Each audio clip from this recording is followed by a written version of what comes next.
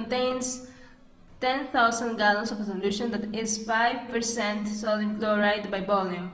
If 2,500 gallons of water evaporate from the tank, the remaining solution will be approximately what percent sodium chloride? So, a tank contains 10,000 gallons. Of this, 5% is sodium chloride, so 5% is 500 gallons. The remaining 9,500 gallons is water.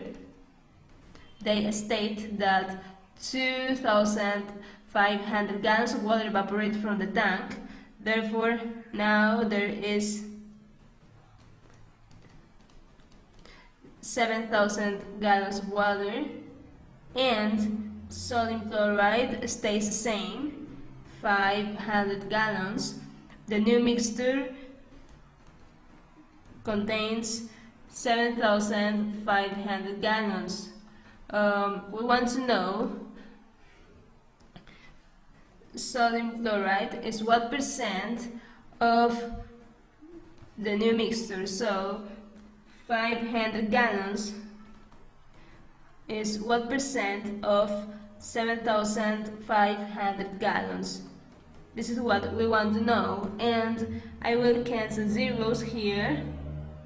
Now this can be reduced to 100 over 15. Again, this is 20 and this is 3, so